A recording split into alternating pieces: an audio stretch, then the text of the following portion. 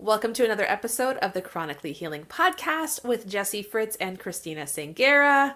We are so happy to welcome you to yet another episode. We're grateful for you guys, our community who continues to support us. We love having your suggestions for what you want to hear about and the guests in the future. This episode, I know I say this pretty much every time, because we do have some pretty awesome guests. Yeah. But this one, I feel like we went deep on things that I feel are just really important. What did you think? I feel like you took so much away from it for your own journey. I did. I wasn't expecting that level, and that was surprising in a good way.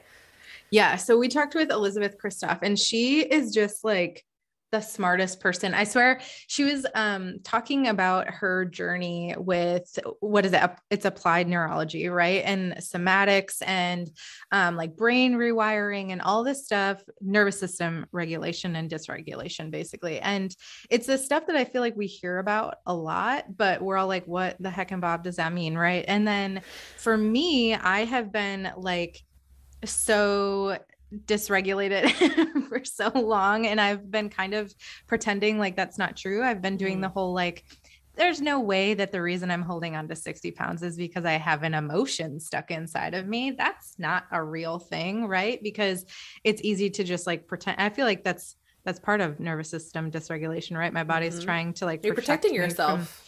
Right. So it was just so interesting what we talked about with Elisabeth today. And what were some of your favorite parts?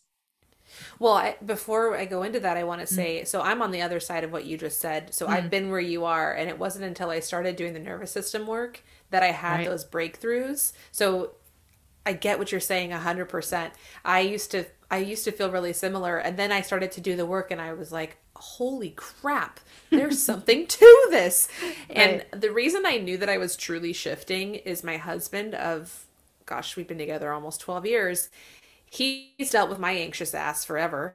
And he started to say, oh my gosh, I'm noticing you shifting. And then I started helping him, and he's never really been anxious. And after lots of stress, he kind of moved into that.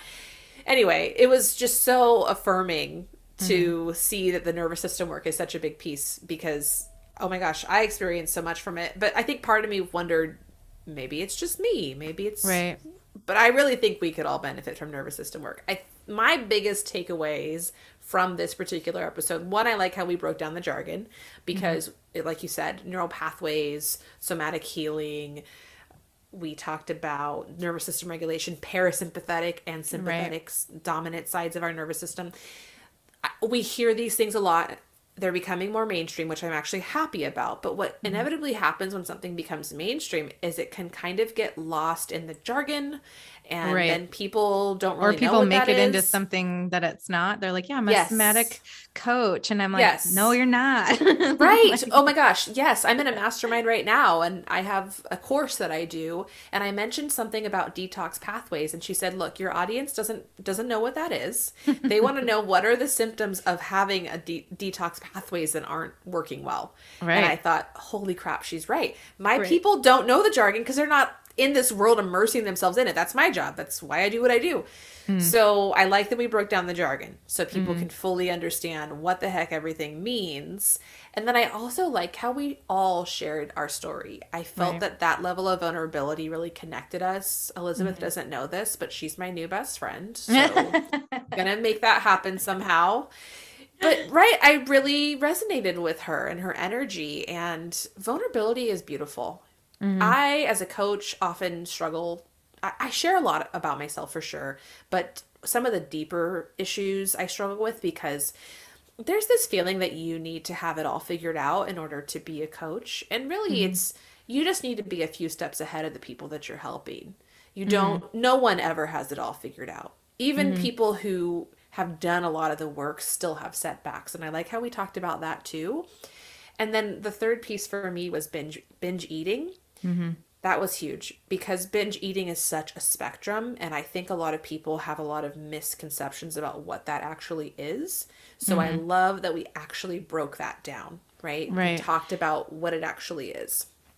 Right. And I'm not usually one for trigger warnings, because I feel like we're all triggered by everything, but this is one I do want to put on. I know that some people really struggle with eating disorders and disordered eating. We do go in depth into binge eating and other types of disordered eating. So if that is something that is going to trigger you in a way that you are not ready for, skip to the next episode. Speaking of the nervous system. Right. Yeah. Do protect yourself in that way, and understand, what you can and cannot listen to. But for me, I've struggled a lot with disordered eating patterns, with binge eating. And it was just very interesting to hear your story, to hear Elisabeth's story, and then to just kind of feel like, oh, I'm not alone in this. And this is something that I think a lot of women deal with, the disordered eating specifically, and how that connects with your nervous system and how your body is actually trying to protect itself. And it's actually your body regulating itself. Right. And it was so interesting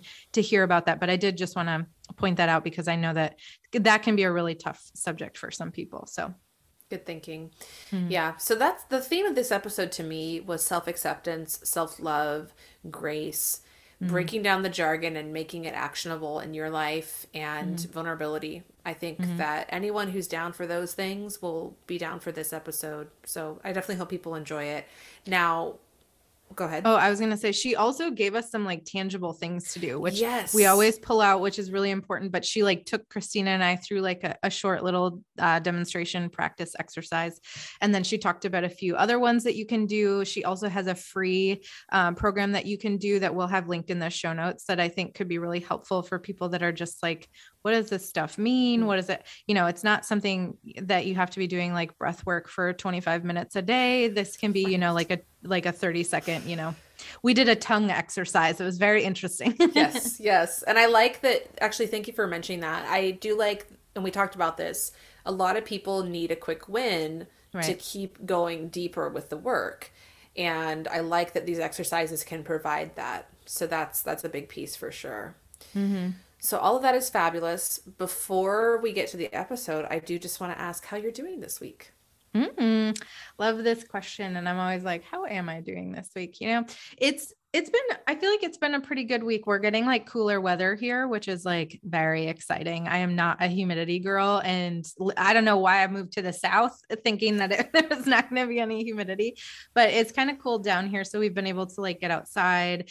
When you guys are listening to this will be a few weeks to a month in the future, but we just got a puppy a few weeks ago. So there's like, this whole puppy introducing a puppy to our family. So that's been interesting for sleep and nervous system regulation for sure. So it's been pretty good. I feel like I'm in a place this week where I'm trying to focus on good things about my body and what can I like about myself.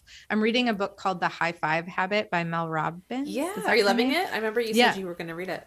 Yeah, I really like it. It's, a basic self-help book. So if you look past the basicness of it, the basic bitch self-help book. Right. It's, exactly. But I think it actually dives deeper though. It does. Yeah. And it's very easy to consume. Sometimes I was just talking about this with Christina, but sometimes when things get like a little too sciencey, quote unquote, for me, I like black out and I can't. So I like it when it's a little bit more tangible, or like there's examples of real life things happening and like how this works for me. So that's been really interesting, and like thinking about the way that your brain thinks about stuff. And yeah, so I've really been enjoying that book so far, but yeah, that's kind of my week. How's your week been? It's good. I slept well. Usually I don't sleep well with the full moon. It's just a nightmare. And I was able to sleep well. So that made me feel good. And like my body is starting to not be ridiculous. Was that last night? Last night. I think I said in a prior, I think I said in a prior episode how the full moon tends to increase cortisol and decrease melatonin, which is the opposite of what we want for sleep. And then for those of us most of us have some sort of parasite activity going on, parasites actually hatch in your belly during the full moon. So, and that's what drives up cortisol. It's really cute. So yeah, that was cool to be able to sleep well for that. And in general, oh my gosh, I've been doing this work with a gal named Jen Kennedy. She's just fabulous.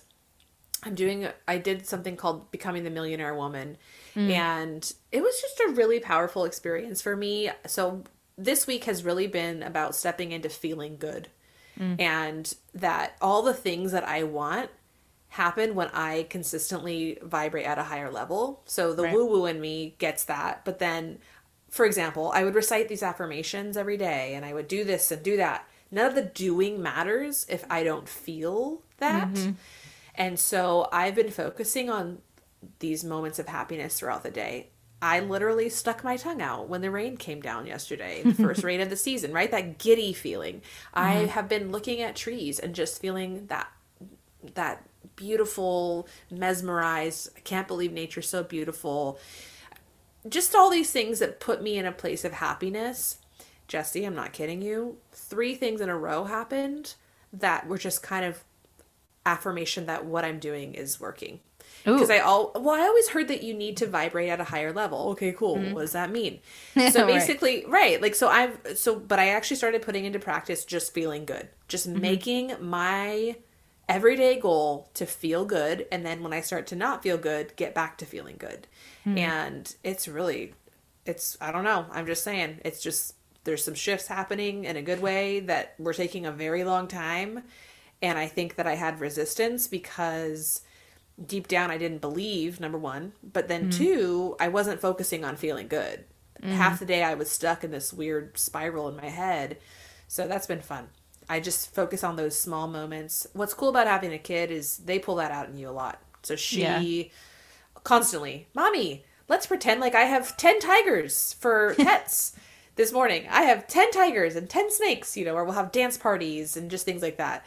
Yeah. So that's actually a blessing, is she reminds me to vibrate at a higher level as often as possible. So anyway, that's me just hanging out in the woo-woo zone. Yeah, we love that zone. That's my favorite zone to be in. As I fondle my crystal.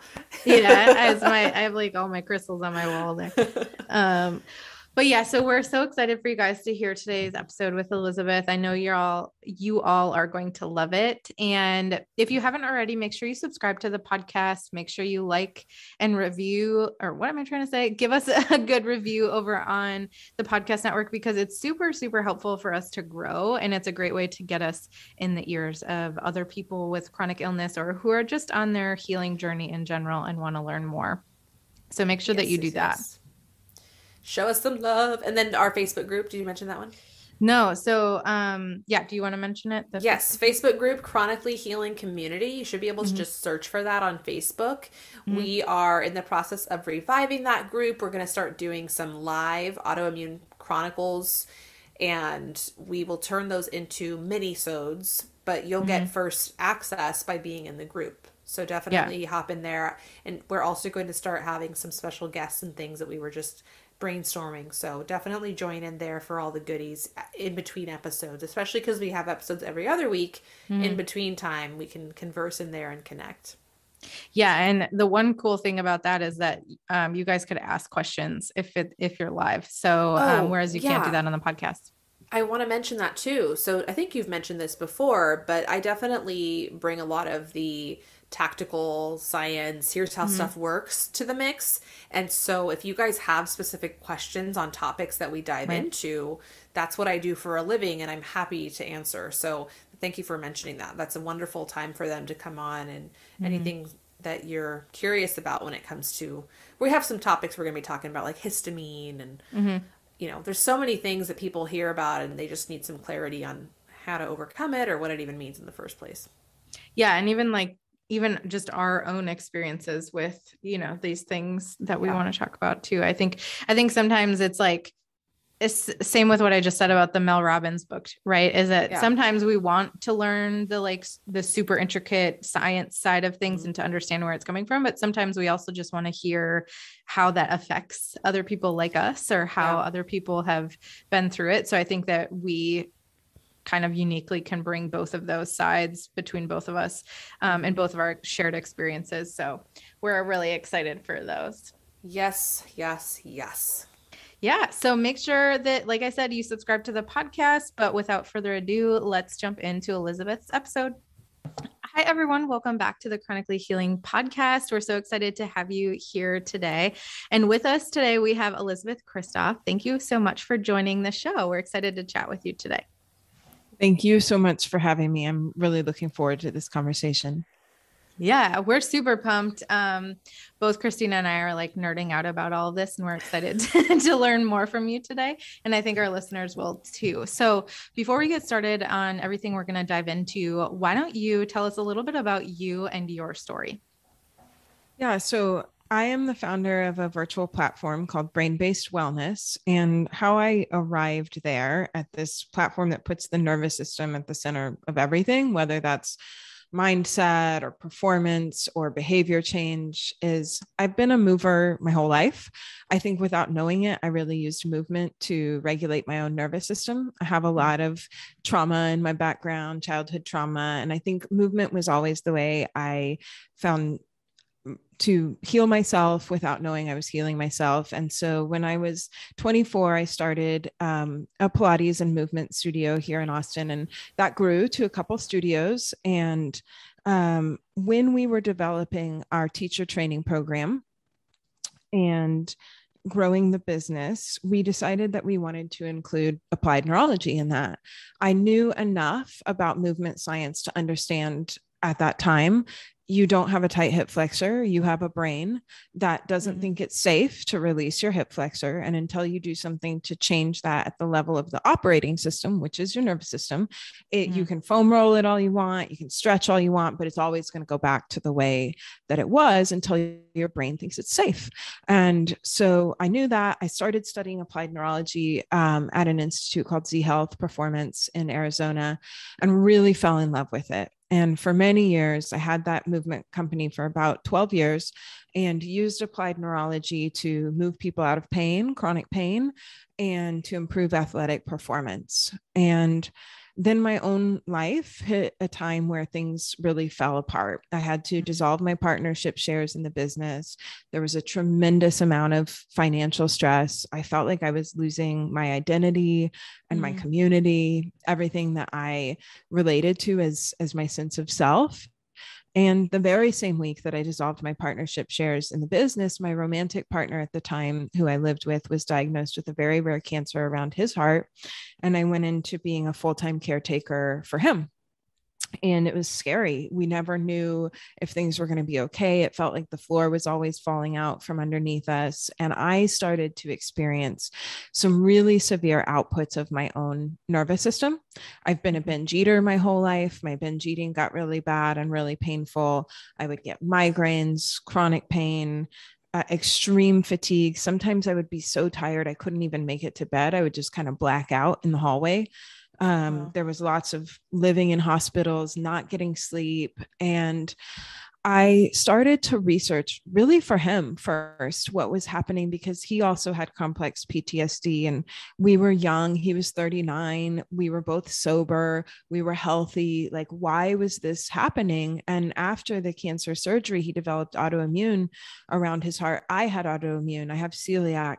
And I started to try to understand what is happening. And I started also to recognize in myself, before these severe outputs of my nervous system, the same signals that I saw in my pain clients before they had pain, before their muscles got tight, the same signs of nervous system dysregulation. And I started reading all of these books, like Waking the Tiger, The Body Keeps the Score, or Complex PTSD. And I was doing that for him, but I started to see myself in the books. I started to really think, oh my God, that's me. Those are my patterns. And I began to understand how my dysregulated nervous system that had been following me around since I was a child, staying in these dysregulated states, oscillating between hypervigilance, fight and flight, and then going into shutdown, freeze, hypoarousal. My whole life had just been spent cycling through those states of dysregulation. And that is when I began a long journey of healing for myself, working with different somatic practitioners, deepening my applied neurology practice, applying it to myself, becoming very curious about my own behavior. And then the pandemic came, and I knew everyone was going to be facing a ton of stress, financial fear, concerns about health, constant change in the world. And that is when I decided that I needed to launch this virtual platform, because people needed tools. They needed tools to regulate so that they wouldn't have to face those same severe outputs of a nervous system that's been under too much stress for too long. Oh, I relate to this so much. And I know, Mm. Jesse, I feel like you probably do too. We're both just nodding along.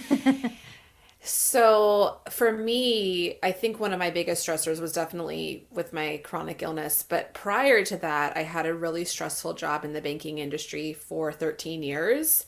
And I was diagnosed around the time I was exiting that. Then I had a baby, which really threw everything off. So there's just been a lot of things that I feel like I never fully worked through.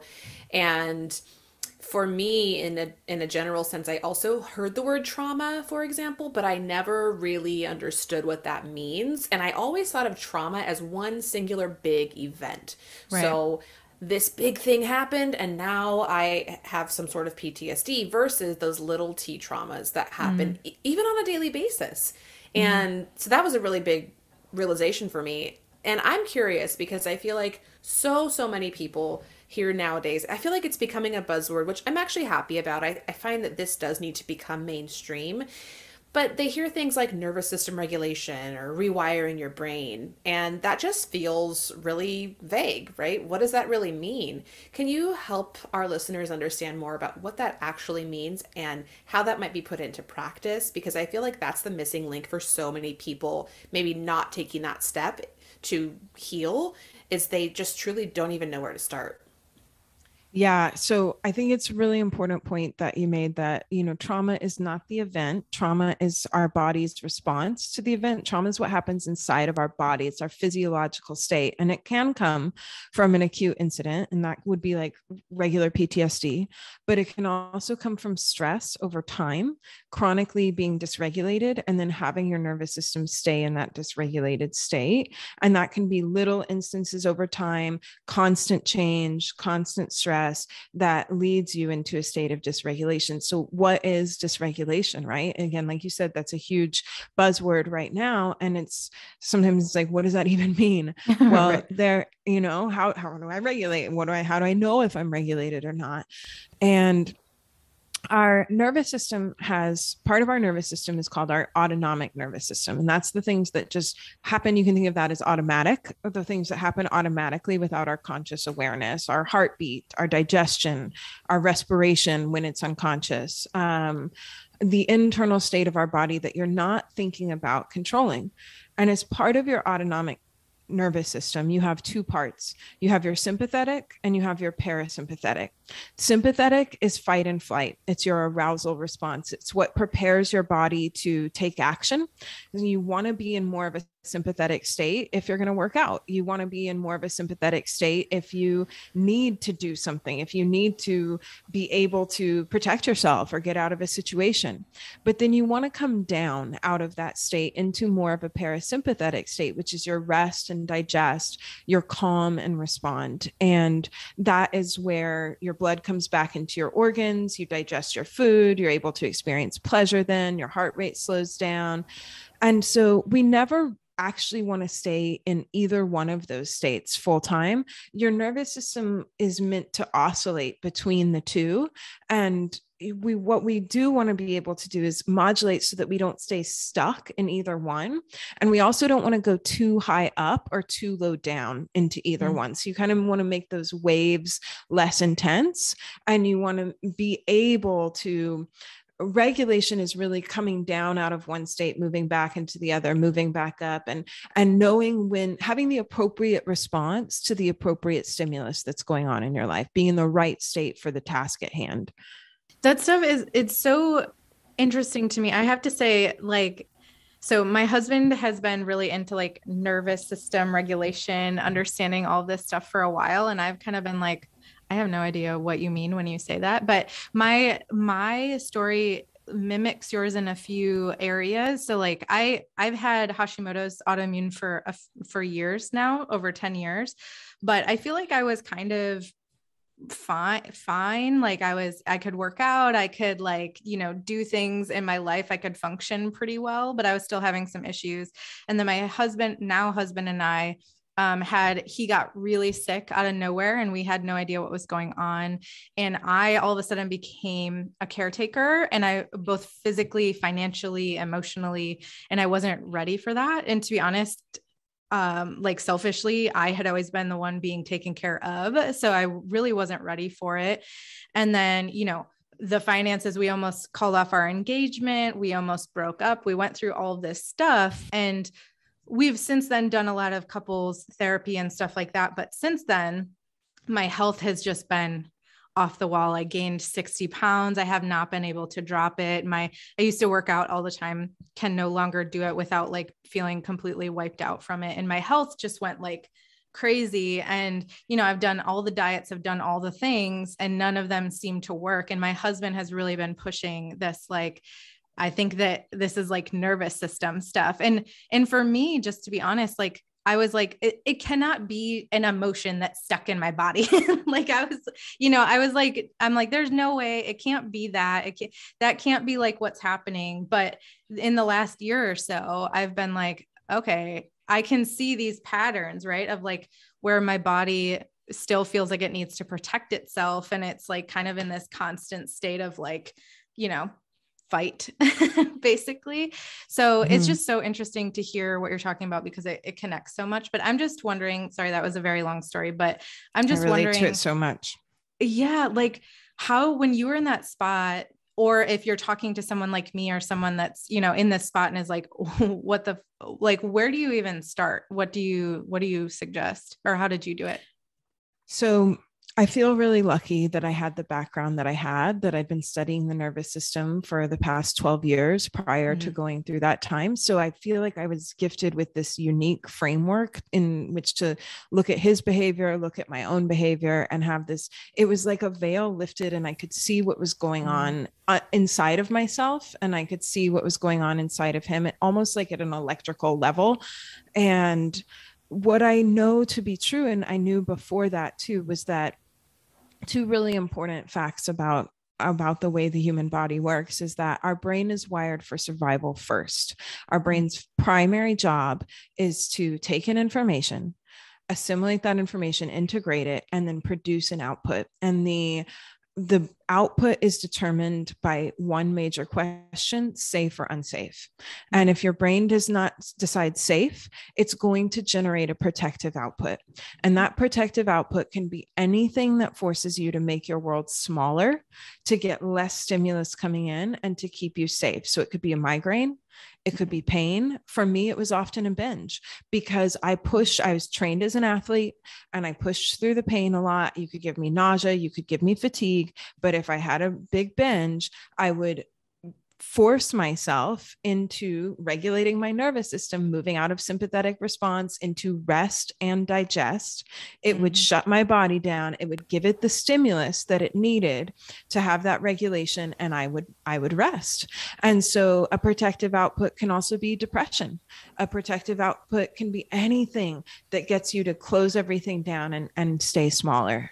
I have chills right now. I just have to interrupt you because like everything, migraines, pain, depression, all of those things I feel so keep going. Anyway, I just want to say I'm like, yeah, absolutely. And it's really just your body and your brain doing the best that it can to do one of two things: either get the stimulus that it needs to stay healthy, active, and alive, because all parts of our brain need fuel and activation. And so if we're dissociated, if parts of our system aren't getting enough stimulus, your brain is going to drive you to do things that give those areas of the brain a big boost of stimulus. So one of the things that gives a really important area of your brain, your insular cortex, which is part of an interoceptive system that tells your brain what's going on inside of your body, a lot of stimulus, is to eat a bunch of food or drink alcohol.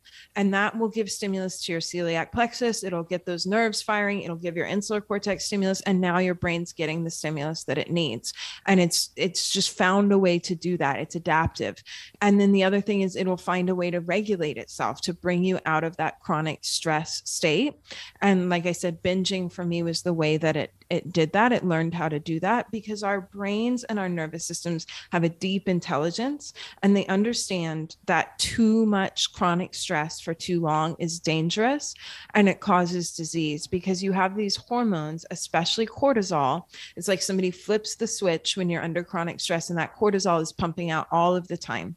Cortisol damages our blood vessels, cortisol damages our nerves, and it dysregulates our nervous system. So it leads to inflammation and it wrecks our immune response. And over time, that leads to disease. It leads to a disease state inside of our body. When people get organ transplants, they pump them full of stress hormones to suppress their immune system so that their body won't reject the organ. Oh, So, wow. what is happening to your immune system when your own body is pumping out those chemicals all the time, those hormones? And so, our brain and our nervous system just, they don't have our long-term goals in mind. They're like, this state has to stop right now. This isn't safe. And it will override your protective survival response, will override anything that your cognitive mind wants in order to keep you safe and alive at that moment. So, the reason I love everything that you just said is because we often hear that binge behavior is rooted in the food itself. It's the food that's really addictive, right? Oh, it's made to be addictive, which I do agree. The food that we have available to us is absolute crap, and we have to work pretty hard to not, go there. But on that deeper layer, the food is actually the second. That's not even the main reason that we're participating in that behavior. And I think that is important because there's this guilt and shame spiral that happens every time a binge or a behavior occurs that we're trying to overcome. And we often look at the food. Okay, so if I just avoid this type of carbohydrate, then I won't binge anymore, right? And then we binge on it and we go, oh my gosh, okay, then it must be another food group.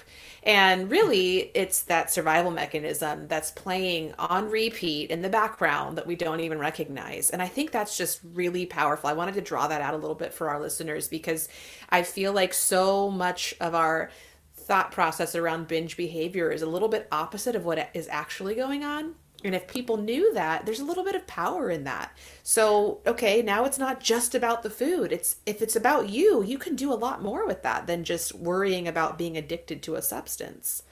Yeah, absolutely. I mean, I would argue it's not about the food at all.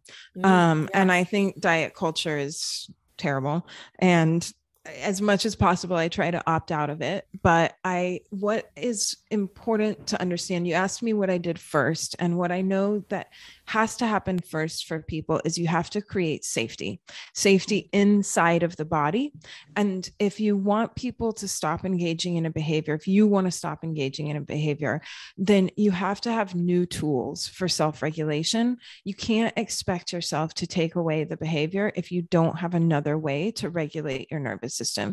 You need new tools to be able to do that. And looking at that through that lens of my body is just trying to keep me safe and alive, there really truly was a moment where I felt a profound sense of gratitude for having binged my whole life. Like I said before, I have childhood trauma, and there are other people that I know that have had similar amounts of childhood trauma, and they got really sick. They didn't have food as a way to regulate themselves. They were either institutionalized or they got really sick. And there is a lot of research that links the higher your ACE score is, adverse childhood experience, the more likely you are to develop chronic disease because of that long-term state of nervous system dysregulation. And I used food all the time to re-regulate myself. And that was truly my body keeping me functional in the world, keeping me healthy. And also, like I said, I looked on the outside like a very functional person, even though I had all of this trauma in the background. And so if I wanted to be able to move through that time of extreme stress, and I wanted to be able to change my behavior, I had to learn how to work with my nervous system and give it the stimulus that it needed and the tools that it needed to first create safety inside of my own body and safety inside of my environment. And then all the other healing could occur. Then I could look at what are the subconscious narratives that are trying to keep me safe with my food behavior? What are the emotions that I'm scared of processing through my body, of feeling and experiencing, that I'm binging to stop experiencing or to stay safe from experiencing? But first, it's just use practical tools to create safety in the body. Are there a few examples of tools that you recommend someone might start with? I know that a program is wonderful, but for some people, they just need that quick little win to feel like, okay, I can do this. What are one or two things that you might suggest to someone who needs that quick win, that little dose of confidence to then go deeper into nervous system work. Totally. So I'll walk you guys through one or two drills and you can see how it works. And then I also just want to say on my website, which is brainbased-wellness.com, there's a free video series that people can do that'll teach them like 5 or 6 neuro exercises where they can watch me do it. And they can also learn how to assess and reassess their nervous system. And it's a great way to just get started, see how it feels in your body. And I really want those tools to just be available to people so they can go there and get that totally free. Awesome. But let me walk you guys through this as well. So one of the really important things about nervous system training is you always want to assess and reassess because everybody's nervous system is different. We all have different deficits in our nervous system. We all have different compensations. We need different stimulus. And so you want to find out if the exercise, the neuro exercise is right for you. And change at the level of the nervous system is instantaneous. So you can always tell, is this particular neuro drill moving me in a positive direction, or is it too much stimulus for my nervous system and it's forcing me into protective mode? And if so, for today, let's just say that's not your drill then. This is not something you want to do. There are ways to change it, but for today, let's just table it. And a couple of ways to assess and reassess are, one is to just take an internal gauge. There are signs of threat that you can look for. Is your mouth drying up? Because when we're moving into our fight and flight response, we get dry in our mouth. When we're moving into rest and digest, you get more saliva in your mouth because that's part of your digestive process. So is my mouth drying up? If so, that's a negative response. Do I get more saliva? If so, that's a positive response. Do my shoulders start to rise up? That's part of startle reflex, a protective response. So if I'm starting to feel tension in my shoulders and my neck, that means there's something threatening about this drill.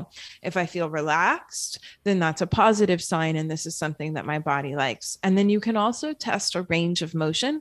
So you could just turn your head from side to side and see how far you can see out of the corner of your eye and just assess on maybe a scale of 1 to 10, how much tension is in your neck. So there's a couple ways you can just get a baseline. And then a very simple drill is to just sit up nice and tall, relax your shoulders. And we're just going to do some tongue movement. Our vagus nerve innervates at the back of the tongue. And it's a really important cranial nerve in your parasympathetic, your calm and respond system. And so we're going to take our tongue and take it over your teeth, but under your lips. Keep your mouth closed and just make some big tongue circles and try to go a little bit further back with your tongue each time. Keep lengthening your spine. Breathe in through your nose, breathe out through your nose, and make your exhalation twice as long as your inhalation, starting to slow the breath down. And then take the tongue and circle it in the other direction. And continue to slow the respiration down, especially the exhalation. And then pause, relax, take one breath, take an exhale, and then just reassess. How does my body feel? Do I have more or less tension? Do I feel calmer? Do I have more saliva in my mouth? Do I have greater range of motion through my neck? And that would just be a really practical, easy to do drill to, in the moment of stress, start to calm your nervous system down, to start to work directly with your nervous system. I love this. Is this something that you do proactively or something that you do reactively? So I could see this working really well, for example, if someone's having a panic attack, right? Bring them away from that feeling of basically being out of body. But also, do you recommend that people do these sorts of drills proactively? So maybe morning, noon, and night, or just as part of their daily ritual? So there's two ways that we train the nervous system on site. And one is we just find tools for regulation, like that tongue circle that gives your parasympathetic system, it upregulates it, helps you calm down. And those are usually drills that are really high payoff for people. They make them feel really good. And I would say use that whenever you need it, whenever you start to feel signs of threat. So another really important thing about this is you want to start listening to this more subtle signals that your body is giving you, because our body is always talking to us and it speaks more quietly in the beginning. And if you don't stop and do something, it's going to get louder and louder until you find find yourself in a binge, until you're in a migraine, until you're experiencing really severe pain. And so if you can stop and interrupt that protective response before you get so dysregulated, that's really important, because whatever we do, we get better at. That pathway becomes more well worn. So when you ask about rewiring, that's what that is, right? Every time you move into a binge, every time you move into a migraine, you're getting better and better at moving into that response, because that pathway is getting more well worn. Every time you interrupt it, you're getting better at not moving into that response. And so if you can start to hear the quieter signals from your body and give it the regulation that it needs before you're so far gone, then you can start to change the response over time. So for me, it was, I would get a little bit of pain in my left knee. It was the site of an old injury. So that pain was a protective response, a well-worn path. I would get tension in the right side of my jaw. I would start to get tension around my eyes, like a migraine was coming on. My mouth would dry out a little bit. I would get heavy, fatigued feeling. And when I started to feel those signals, I knew if I keep pushing, I'm going to end up sitting on the kitchen floor eating like a fistful of cake, because I'm going to need regulation so bad. And so if I could stop and interrupt that in real time, curb the stress, give my nervous system what it needs, then I could start to change the behavior. The other thing that we do is we actively train the deficits of our own nervous system. So we work on training the different input systems: your eyes, your visual system, your vestibular system, which is the balance system inside of your inner ear, your body mapping system, your proprioceptive system, and your interoceptive system, which is the system that gives signals from inside of your body up to your brain. It tells your brain what's going on inside of your body. All of those systems give information to our brain on a second by second basis. And remember, our brain's primary job is to make predictions, generate an output, and keep us alive. So if the quality of the information coming in from those systems is better, then our brain and our nervous system feel better on a second by second basis. And you can handle more stress from the outside world, more stress from your life, because you don't have that constant low grade stress of those deficits in the input systems coming in all the time. So now you have more bandwidth to tolerate stress in your life without moving into a protective response. So for that deficit training, we do that every day. Every morning, every day, before you work out or before you have when you have time in the day. It doesn't take more than 5 minutes, but you do it on a regular, consistent basis to start to heal those deficits. And then the other ones are drills that you just keep in your back pocket for times of stress. Mm-hmm. That's so interesting what you're talking about too with migraines. So I've had migraines on and off since like the second grade, and I'm 33 now. So yeah, you do the math. You have a lot of headaches, Jessie. I feel like this is so good for you. I keep thinking like, oh my God, she's probably so happy hearing all of these things, because I feel for you. Yeah. And they've definitely kind of spiked back up recently. And it's interesting what you're saying, because I can definitely tell, like, my neck and my back will get really, really tight, and I can feel like they start now as tension headaches, whereas they didn't used to start that way. So it's just interesting to think about it from that way, because my husband, which I will say, sometimes I think it's easier for people in our lives to like see something that's consistently a pattern than it is for ourselves. Right. And my husband is like, I feel like the last 3 migraines you've gotten, we have had like a disagreement in the morning. And he's like, I wonder if there's like some sort of tension buildup there. So what you're talking about is really interesting. If like in that moment, after that argument or whatever, I can kind of check where I'm at, because my migraine is kind of coming on as like to protect me. Right. It's also a space for like, I know if I get a migraine, my husband will take care of me and he'll be nice to me. So if there's like an irritation there. So yeah, it's just so interesting to think about, because I can see this playing out in my life for sure. Yeah, absolutely. I have a ton of clients that have struggled with migraine for a long time. And I will tell you that a lot of them haven't had a migraine in years now, since doing this work and regulating their nervous system. And me too, I struggled with a lot of migraines. And what I noticed too is that it is a protective response. Vision training really helps, training the visual system. It's very important in terms of our brain's sense of safety. So I do a lot of vision training. But also to every time I try to up level my life, every time I'm visible, like doing something like this podcast, or also like, I'm in a partnership now, and there's a high level of intimacy and vulnerability, emotional vulnerability, and I want that. I want to move into it. But sometimes after pushing myself into that, I come home and I'm tired. I start to get a migraine. I want to binge. All these protective outputs come back as those deep triggers happen, right? When I'm putting myself out there. And so what I have to do is in real time regulate myself around that. As someone who grew up in an unstable environment, I learned that visibility is scary. People are unpredictable. If you put yourself and you make yourself visible, you might get really hurt. And also, we're social animals, and we fear putting ourselves out there and being rejected from the herd. So now I have this business, I have this mission and vision, and I want to go out and put it out into the world. And I, in my cognitive brain, believe that visibility is an act of service. Visibility protects me. My visibility serves the world.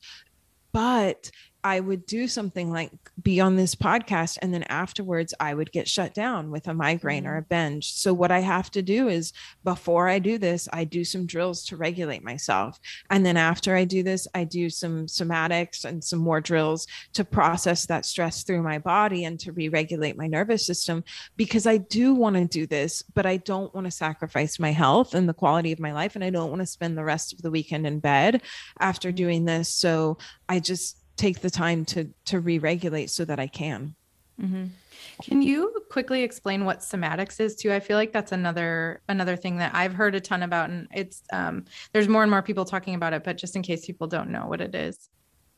Yeah. So somatic really just means like of the body, bringing the body into your healing work. And there's a lot of different somatic processes you can do. But the idea behind somatics is that everything we experience in our mind, we also experience in our body. And all of that trauma and stress and everything gets stuck in the body if we don't know how to release it. We have these patterns of movement and trauma that get stuck in our body, and those responses get triggered in certain situations, and then we experience a trauma reaction, an inappropriate response to a situation that maybe isn't life-threatening, but it feels like it inside of our body. And so somatics is trying to find ways to release that stress, that tension, those emotions stuck inside the body that we are carrying around at the level of our body and our nervous system, not just our cognitive mind. So somatics is the how. It's like the method, if you will. That's right. That's right. So it can be movement. Like I do a lot of somatic mat flows where we move our body in like different novel movements and different patterns to try to release some of the held tension and the trauma stored there. I also practice EFT tapping, which taps on different acupressure points and kind of talks directly to the nervous system, calming your nervous system and allowing your body to release some of the emotional charge of whatever it is that you're talking about or dealing with as you're doing it. I want to actually give EFT tapping a little shout out. So I have sleep apnea, and I was waking up in the middle of the night, gasping, telltale sign. I didn't know at the time. Heartbeat was 170 beats a minute, just sitting there, drenched in sweat. I had to call 911 countless times, and every time they told me I was just having a panic attack.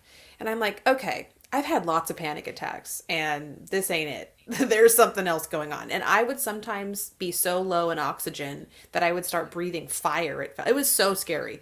I have trauma sometimes walking up my driveway because I remember running down the driveway in the wee hours, running toward the fire truck as it approached our house. It was just such a terrible time in my life. So I am being treated now for sleep apnea. I have 0 of those episodes. I actually want to figure out why I have it, of course. But until then, I need to be able to sleep without choking to death.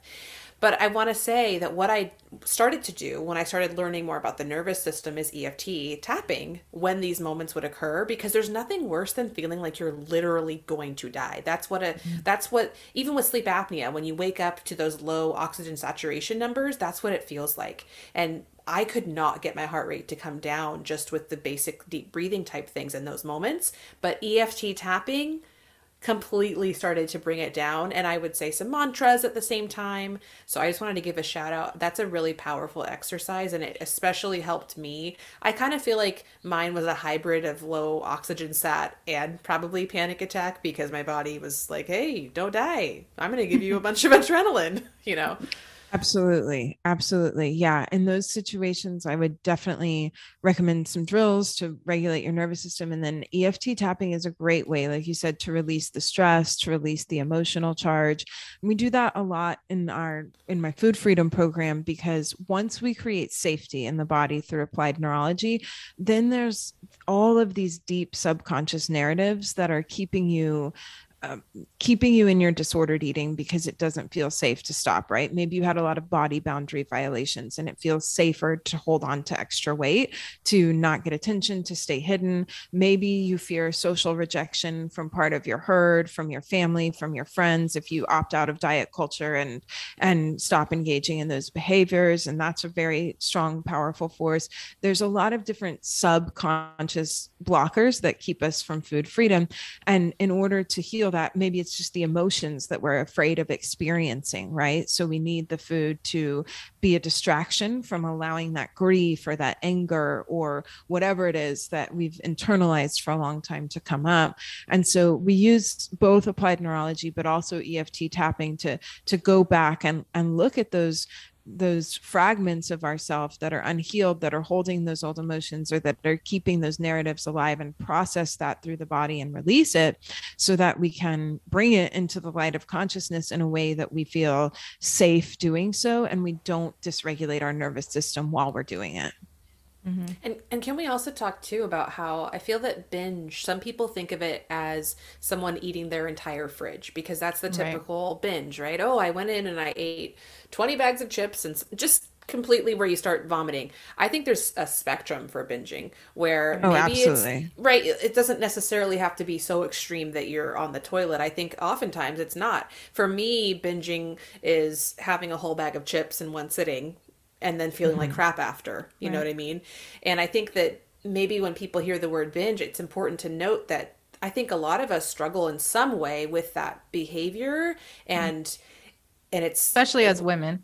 Especially when it's funny you mentioned about emotions. I know that especially for me, I own a brick and mortar fitness studio in addition to my coaching practice. And so the studio got hit hard during COVID. Yeah. I mean, oh my gosh, talk about, it just broke me wide open. The scarcity that I had to work through. I had a scarcity mindset already, and then all of my fears started coming true. And I'm like, okay, I'm trying to learn, but I'm also trying not to die from stress, you know. And I have been there, my friend. Right? Like, shut down, not shut down. And then, you know, trying to please everyone. That's been the hardest part, is trying to please everyone. I try to remain a safe space for everyone. I don't want it to be a place where anyone feels like they don't belong. So that's been a lot. I'm an empath. So yeah, I found myself retreating back into these binge type behaviors, going and getting the thing that I know is going to make me feel like crap. And then afterward, that shame and that guilt spiral. But it's not that typical binge where, again, I'm on the toilet after necessarily, right? And I think once I realized that that was what I was doing, I love that we're having this conversation, because I now do realize, and especially even with this conversation, that those behaviors are so much deeper than that food, man. I have so much trauma, I think, even just from the COVID stress that I haven't worked through, that I need to work through for sure.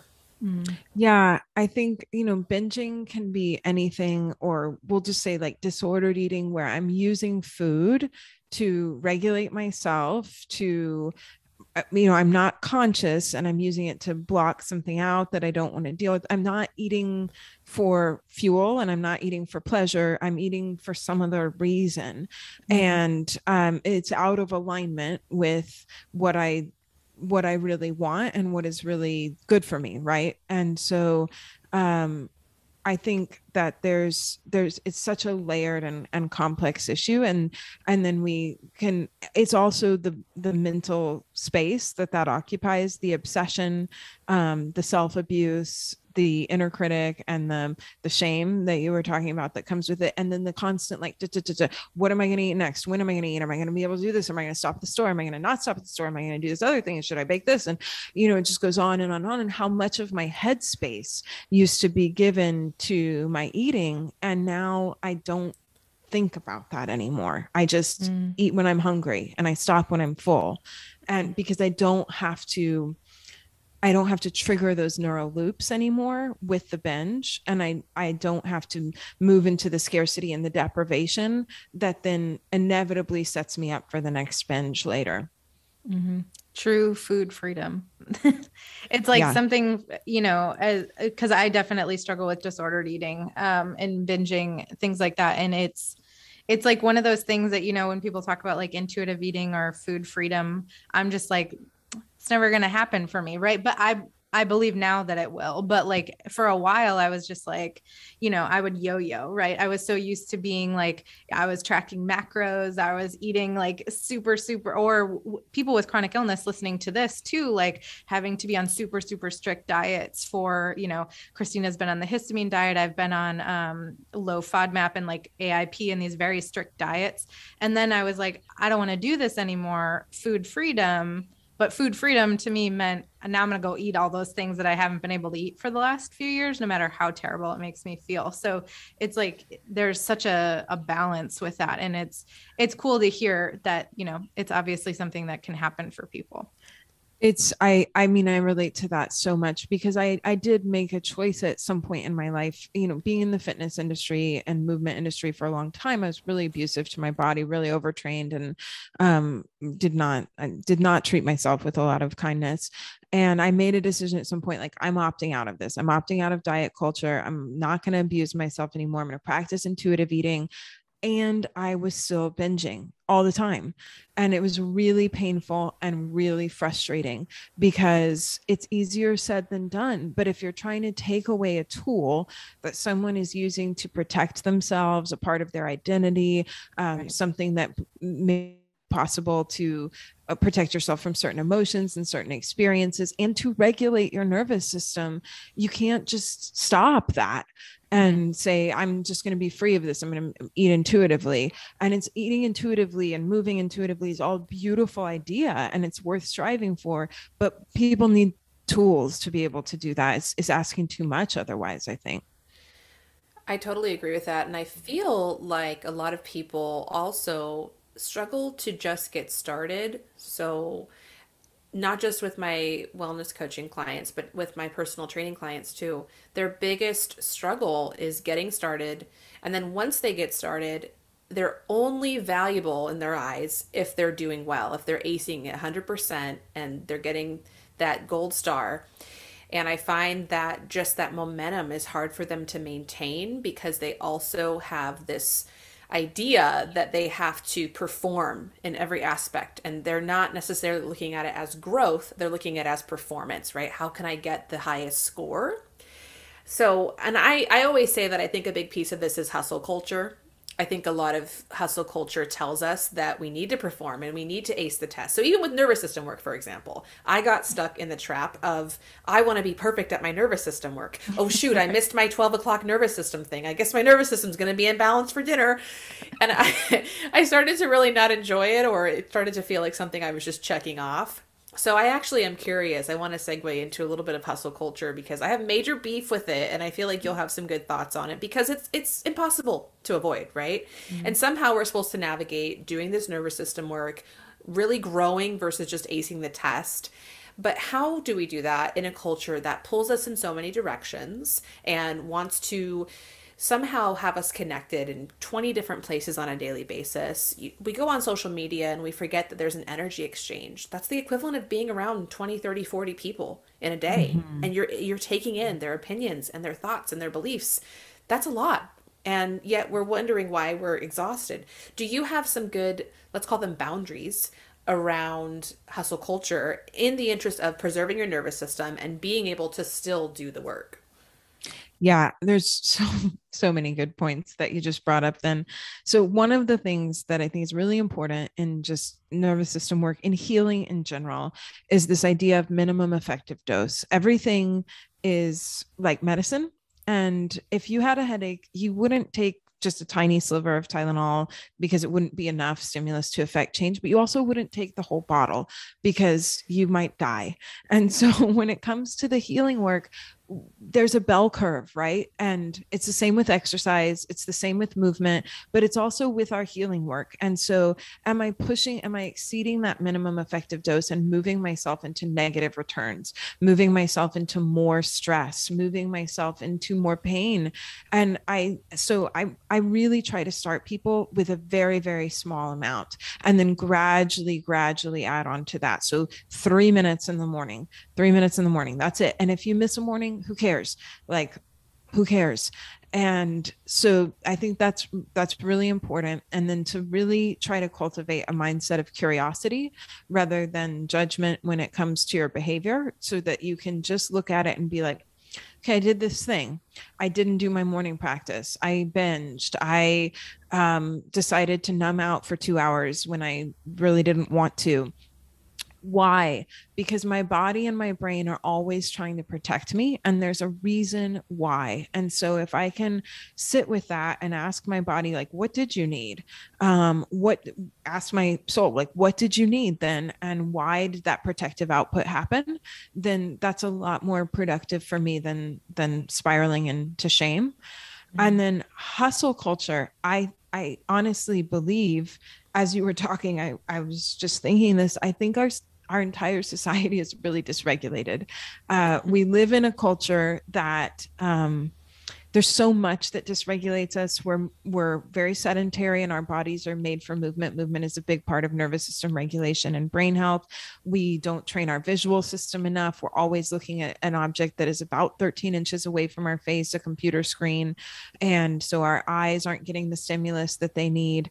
We have a lot of disconnection and loneliness and not enough opportunities to co-regulate our food and all of that, right? All of that is dysregulating us all the time. And then we have collectively, I believe, a great deal of unprocessed stress and trauma. And perfectionism is a trauma response. Perfectionism is a way to try to control your environment so that you stay safe in an unstable environment.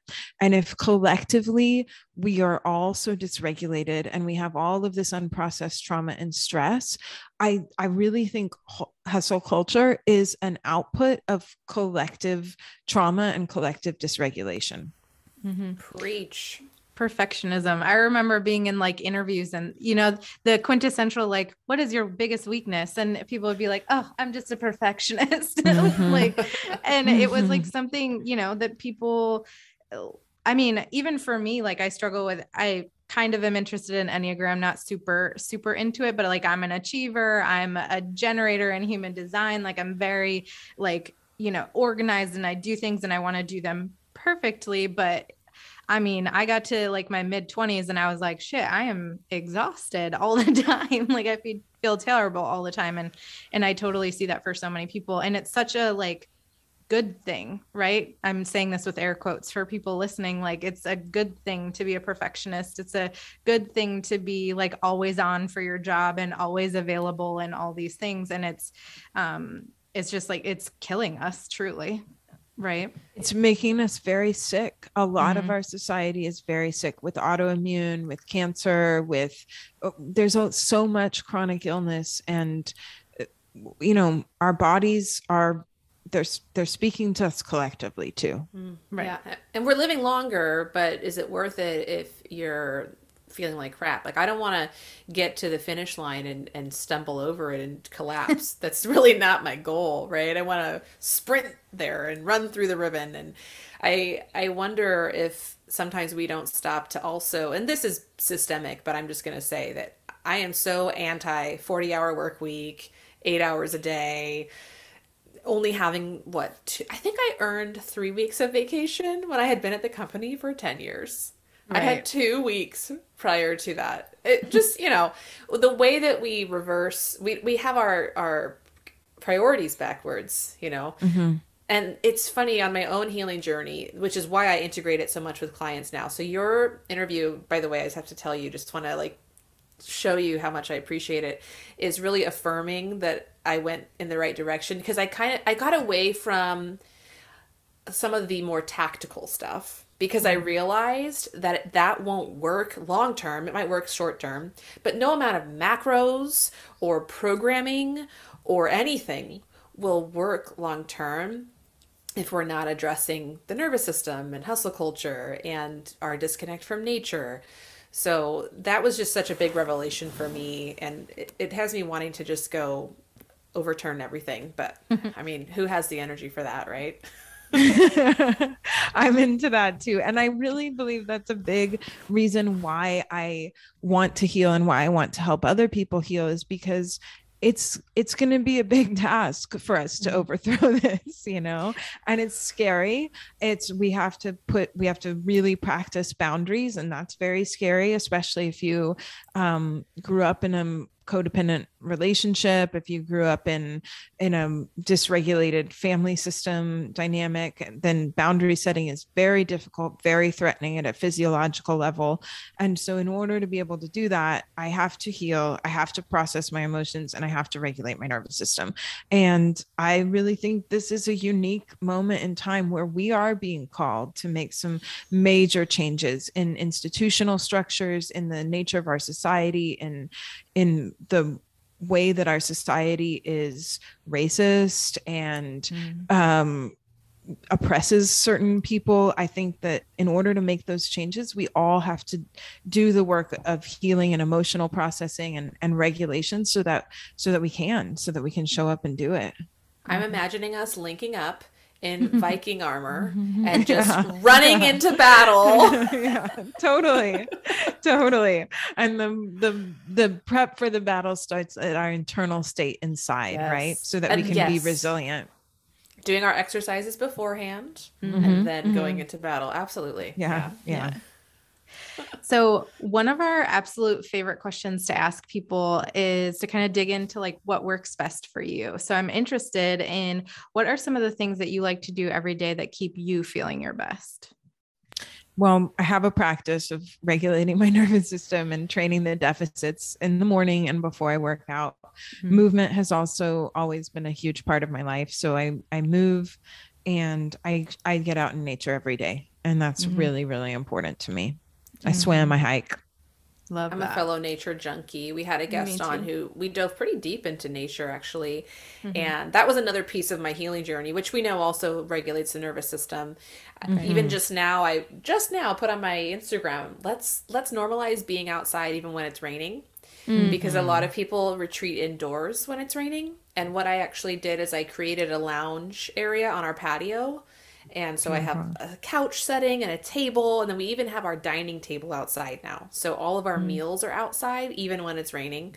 And just that sound was so soothing just before this interview, right? I was able to get into this deeper state of calm, and I don't know, there's just something, and I feel like you don't really feel it until you go try right, go put your feet on the ground, go get in the sun more often. I had a client who was feeling sick, and I said, I want you to go put your feet on the earth for 20 minutes, ideally grass or dirt. And then I want you to be in direct sunlight without sunscreen during that time. And I know that's advice that pretty much no coach is probably giving. They probably would say, I want you to drink ginger tea and do whatever. I'm like, no, I want you to go sit with your bear. And she's like, what? I said, go do it. She messages me an hour later, I feel so much better. Yeah, you do, because you went back to basics. You lowered your inflammation. The sun in itself is so healing when you practice safe sun exposure. There's so many benefits, and it's hard to put it into words. So I always like to get people, I say, just listen, okay? Just try it first, before you discount the basics that are in your freaking backyard. 100%. Nature is healing. Nature's medicine. Yeah. Right. Well, this has been so, so fun. I feel like we dove in deeper than I thought we would, which is wonderful. And we want to ask, what are some ways that people can work with you on this path? I know that we talked about the binge behavior and whatnot, but you go much deeper than that too with the nervous system work. So where can people find you? And maybe you can even give us a quick overview of what are your main programs. Yeah. So the best place to find me is on my website, which is brainbased-wellness.com. And that's a membership site where we show up every day. I'm live on there and we train our nervous systems and we move in community together. And so I practice applied neurology. I do somatic practices on there. I do what I call a neurosomatic reset, which is very gentle nervous system stimulus and some neurosomatic meditation. And that happens on the daily. And you can also access that free video series there, which is a great way to just, again, feel it, experience it, see if it's maybe the right fit for you. And so the membership site is there. And then I also do small group coaching programs, food freedom and energy creation. So energy creation is for my burnt out entrepreneurs who are experiencing a lot of protective outputs. And food freedom is for people with disordered eating in whatever capacity that shows up in their life. And we do applied neurology. We do nervous system training. We do emotional processing, and we do somatics to move through that in a 6-month container together. Cool. I love that. We'll have everything linked down below, as well as some of your social sites too, if people want to connect with you there. But is there anything else that you would like to leave our listeners with today, or anything that we might have missed? I just hope that people will take a moment to realize that their body and their nervous system is not working against them. It's trying to keep you safe, and that it can feel really frustrating, really disheartening, and kind of hopeless at times. But that if you can understand that you have this really intelligent, well-designed operating system, and it is always changing, and it's always changing in response to the stimulus that you give it, you have agency in the direction that it changes and how it changes and how your life then looks as a result of that. And so healing is possible and change is possible at a very deep level. You just need the right tools. And mic drop. Beautiful way to end us. Thank you, Elisabeth. I've really enjoyed our conversation. Thank you guys. Me too. As a fellow nervous system nerd and all the things, this has just been such an affirming conversation. I feel like the universe meant for us to connect because, sometimes you do things that are different, both with yourself and with your clients. And you wonder because it's different than the mainstream. And people are getting results, so it's working, you keep doing it. But how many times, if ever, has, for example, your doctor told you to do nervous system work, or just the people that you normally look to for guidance? And so I think it's really affirming to see others in the space who believe in these healing modalities. So that's just been really nice. That's awesome. That's beautiful. Thank you guys for having me. I really enjoyed the conversation too. Of course. It was wonderful. I'm so glad that we got to talk. And I'm on the opposite end of Christina, just meaning that I've not really dove into any of this stuff. And it was just very helpful for me because it's something that I've been toying around with, but I just haven't done it. I haven't looked into working with a practitioner or anything like that. And so it was really interesting to hear how much of your story I connected with, and I was like, all right. Okay.